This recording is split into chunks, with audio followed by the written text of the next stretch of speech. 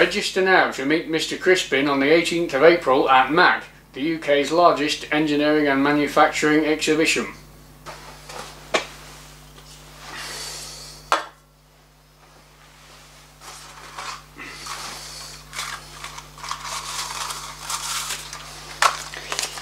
Astronomy fortune teller. Nonsense. This is the year of the locomotive. It's exactly as I thought. Mr Crispin here once again, and welcome to my workshop. In today's video it is indeed a return to the locomotive, so let's head over to the workbench and have a look at what's upcoming. Joining me at the workbench today is a range of components that have become known on this channel as the locomotive. Some of these components have been with me for many years, and to answer the question on how many years, I have dug out the drawings. Now, these were provided to me by Kieran Sparks, and his cover letter at the front is dated 22nd of November 2010. The year being 2024 currently, you can see that's quite a long time. Now, this project has come in and out. I actually started this when I was at secondary school, and it went off when I moved away to do an apprenticeship. Then it's been bits and pieces ever since. People who've joined this channel in the last year or two may never have seen this, because my focus of late has been more machine tools, overhauling the Harrison, surface grinder, etc, etc, and in some ways the last few years could be summarised by that old adage: what do you do with your lathe and milling machine? I make bits for my lathe and milling machine. Well, the time has come to draw a line under machine tool work. There's still a few bits I could do. There's a Bridgeport to rebuild, there's a 1953 hard-inch chucker to overhaul, but I'm drawing a line now. I've got more than enough equipment to progress on this, so the priority of the time I have to spend in the workshop over, let's say, the next year is going to be locomotive. So let's reposition the camera and have a look at some of the different groups of components and look at what exactly is still to be done. About a third of these components have never been on camera, because I either did them before I started the YouTube channel, or the odd piece has been done in amongst other things. So first of all, what is this supposed to look like? Well, here is a line drawing accompanied by some photographs of this very same locomotive built by a man called Jeff Moore. In terms of scale, the locomotive and tender measure about 1.5 meters long, 60 inches roughly, and on a good day it should pull 10 to 15 people on a 5-inch gauge track. It is fired by coal. Now let's have a look at what's actually in front of us. This is the very first piece I ever made, this brass assembly. That is the tender hand pump. I was actually in the middle of silver soldering that in my workshop at home when I got a phone call from Rolls-Royce to say I had a place on their apprenticeship, so I can still remember doing that. And I made some other pieces of that in the secondary school workshop, accompanied by technician John Ashwell and head of department Dave Wooldridge. Now, moving on, the tender frames came next, and the tender frames are these pieces of flat metal here. I did most of this in my original workshop at home. I say original as in the one I started the channel in, on the old Bridgeport M head, and I did some of the work at the local college, York College, accompanied by Tony Simons and Nigel Cox, who were very helpful. The tender wheels I did on the Myford lathe in my original workshop, and other pieces of the tender are there. You can see all these little pieces of bracketry and pieces I made mostly by filing. So the tender chassis is complete, along with wheel sets, buffer beams, buffers, hand pump, but there is still quite a bit to do on the tender. Moving on, this main locomotive chassis is where a lot of my original subscribers joined me, and as you can see there, it's mostly plate work and then some fabrications. The horn blocks I made by silver soldering 1/8 sheet steel together and drilling and filing, axle boxes, axles, etc. Then a lot of this work here has been the focus of probably 4 or 5 years ago. This is the cylinder block assemblies. You've got cylinder blocks, pistons and rods, valve bobbins, slide bars, cylinder covers front and rear, and this really was covered extensively in the main part of my channel before I got waylaid with machine tools. So a couple of other pieces you can see there. These wheels I did at the Rolls-Royce training school as an extension activity.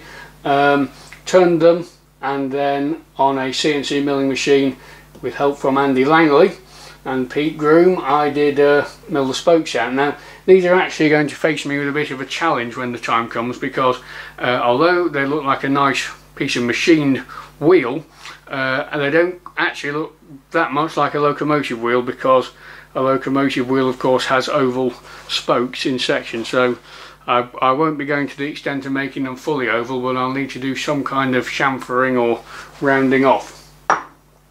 So and then those are the axles that accompany them. These wheels sit at the front here, mounted on the front bogie. So that is everything I've got to date. Now let's look at what order I'm going to tackle this in. My immediate focus for now will continue to be the cylinder block assemblies. The cylinder blocks are actually finished, but there's a few more pieces that interact with the running gear coming forward, which I'm going to major on. And just for clarity, let's see if we can show what's going on here. So hopefully you can make out that's the cylinder block. Then we have the slide bars coming forward. Piston, you can see the rod. Valve goes in at the top there, and then those wheels there are the front wheels you see down there. So most imminently I'm going to make this piece here that sits on the front of the piston valve cylinder and supports the end of this rod as it goes back and forth. So that's what I'm going to do next. Then there's the crosshead to make, and then there's assembling it all and sort of getting them as a complete assembly of their own. Once the cylinder block assemblies are complete, I will take them away and store them almost as a separate entity of their own, and I will return my work to the chassis side of things. I will make the driving wheels to get this into a rolling chassis, and I will then make the front bogie. Whilst I'm in axle and wheel mode, I'll take these and make the front bogie, which is an undercarriage which sits under here and supports the front end of the locomotive. And then I'll take the tender equipment that I've already made and I'll build the tender chassis. That will give me front bogie, locomotive and tender all as a big rolling chassis, which I can then transplant the cylinder block assemblies back onto, and from there make all the various rods and running gear to actually power the locomotive and convert the cylinder block's motion into movement. That will then leave the boiler and then all the cab work, running boards, etc. Okay, so overall I think this is quite an exciting stage to be at. However, be under no illusions, there is still a lot of work in what I have just described, and on that basis I fully anticipate some return to locomotive videos in the future as I get stopped and come back to it. But overall progress will continue, and if I was going to have given up I would have done so by now. So to finish off today, what I thought we'd do is take the very next piece I'm going to make, which is the bit that fits on the front of the cylinder block, and do some sketching to show my thoughts on how that's going to look, and to do that we'll reconvene at the surface table. Right, a quick engineering discussion on the next piece to make. This is the valve bobbin, and it goes in this upper bore here, and as it goes back and forth it controls the steam's inlet and outlet. Now on the front end of this rod are all these linkages. These linkages are actually what move it back and forth, but as they do so they exert forces in various directions, in other words trying to waggle the end of that rod around, and to try and keep everything in line a piece of apparatus exists that is bolted to the front of the cylinder block called the spindle valve guide. So this here supports the end of the rod, and you can see the rod there. Now I appreciate from this view you don't get much of an idea of how it's doing that, but basically there's a rail system that is there to support this rod in the up and down direction. Now as Martin Evans drew this for the model, you can see here he's actually come up with this plate work system, which will become clear soon when I show you this. Here is the cylinder block. here is the valve spindle, here's the rods I referred to, and this piece here is what I've just shown you. This is what Martin Evans came up with. This is a 5-inch springbok, and you can see that he's basically got the end of the valve spindle through a junction coming to this cross pin, and then the cross pin is running in this slot on the plate work assembly. So that is what Martin Evans came up with, and that's how it's drawn. But refer back to the earlier photo I showed you of a full-size locomotive. You can see actually it looks very different. It's actually a casting that comes round here, and then it has some rail sections bolted on. So instead of the pin just running in a slot, it runs in a rail.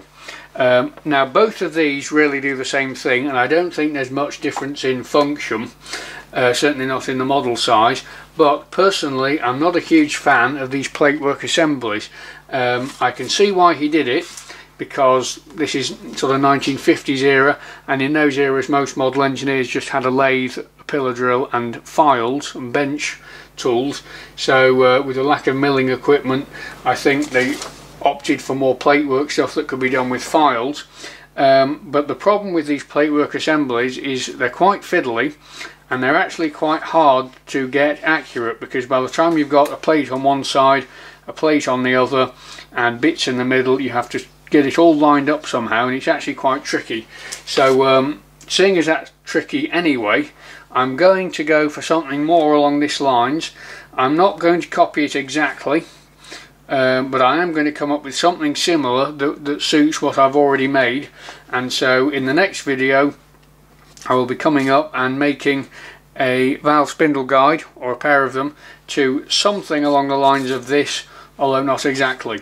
So that is what's coming up as my first component on the return to the locomotive.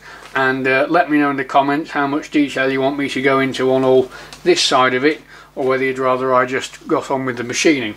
So there we are. For long and medium term viewers of this channel, hopefully you've seen a few new pieces, and for new viewers of the channel it may be worth mentioning that it was this locomotive that was actually my original video project back when I started filming machining topics.